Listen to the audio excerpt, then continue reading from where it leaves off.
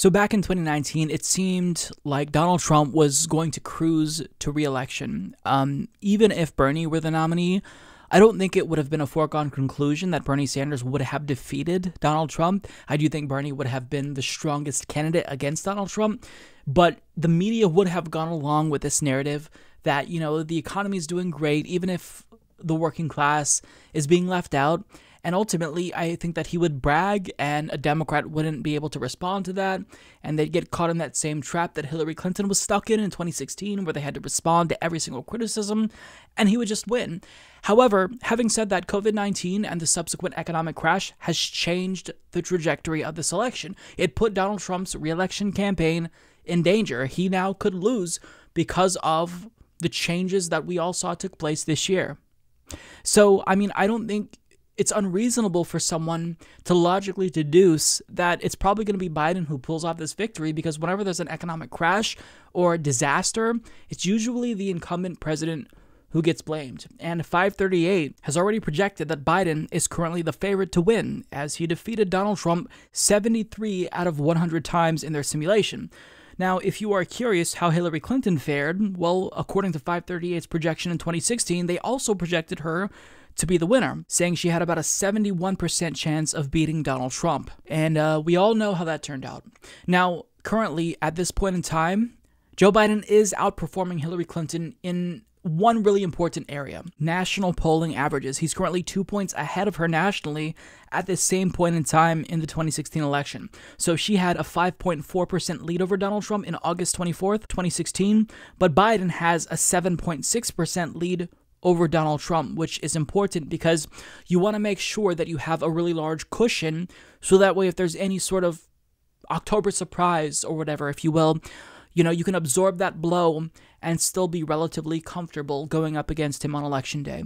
Now, that is just the national lead, and that gives us an indication that Joe Biden is probably the favorite to win the popular vote.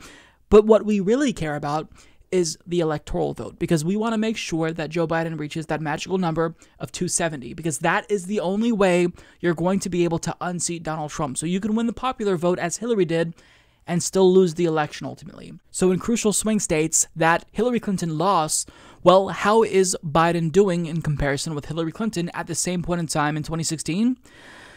Unfortunately, he's doing way worse than Hillary Clinton in some instances in most states. So in Wisconsin, Hillary Clinton had an 11.5% lead as of August 24th, 2016, but Joe Biden has a 6.5% lead.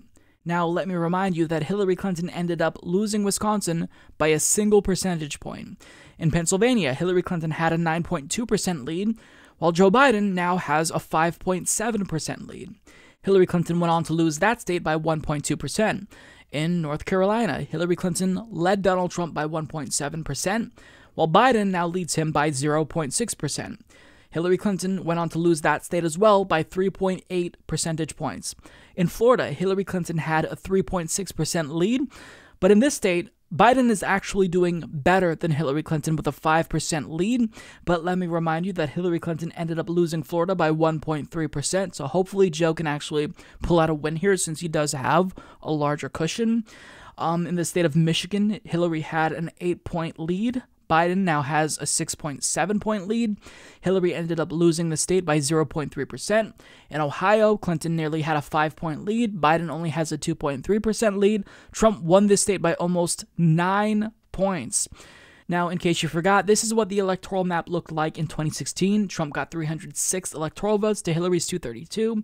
If Biden's going to win, he has to win back the states that Hillary Clinton narrowly lost. Otherwise, this map is going to look the same in 2020. Now, since Hillary Clinton only lost these states narrowly, I think that there is an area for opportunity here for Joe Biden.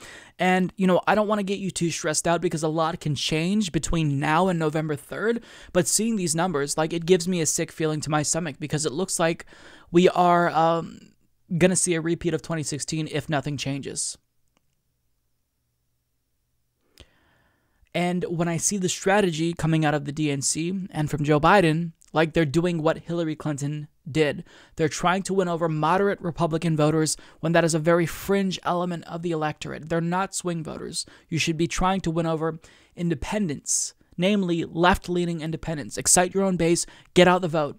That's how Obama won, right? He had the Obama coalition, and that contained lots and lots of young voters, non-voters, first-time voters. I mean, that is what you have to do to win. But Joe Biden thinks that he's going to have the Obama coalition turn out for him again, when currently, I mean, he's doing worse than Hillary Clinton. So I don't know what to say about this. I think that, it's reasonable to expect Donald Trump to lose after everything that we've seen, but this is 2020. 2020 has prepared all of us to accept that we are in the worst timeline, and the stupidest possible conclusion will most likely be the one that comes to fruition.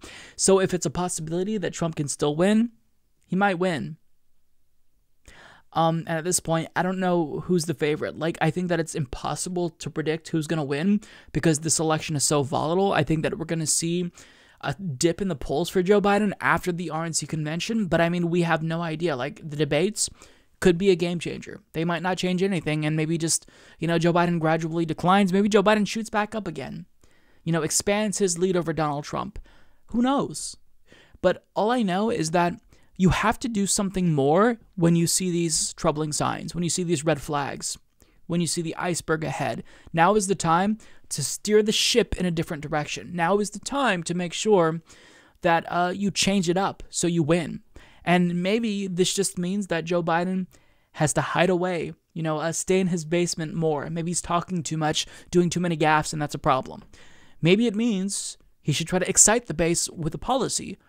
I mean, there's a lot of things he can do better that he's not doing currently, but what I do know is that if Democrats don't take this seriously, they're stupid, because this is serious.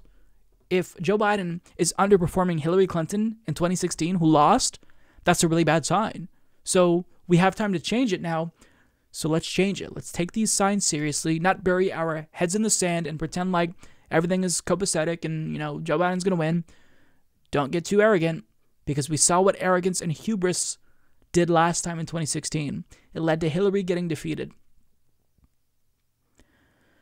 Don't let that happen again, especially when we know what we need to do to make this election go in Joe Biden's favor. I think we all know you've got to introduce some sort of policy.